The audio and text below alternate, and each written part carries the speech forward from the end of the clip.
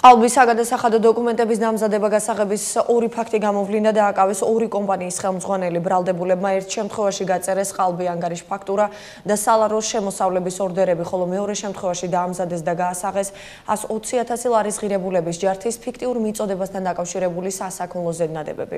მიმდინარეობს გამოძიება სასჯელი თავისუფლების აღკვეთას ითვალისწინებს 2-დან 4 წლამდე ვადით.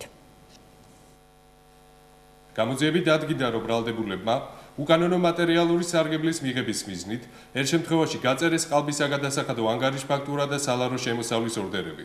თითქოს და განხორციელდა 226,456 ლარის ღირებულების სამშენებლო მომსახურების გაწევა, ხოლო მეორე შემთხვევაში ბრალდებულმა დაამზადა და გაასაღა 120,000 ლარის ღირებულების ჯართის ფიქტიურ მიწოდებასთან დაკავშირებული სასაქონლო ზედნადები.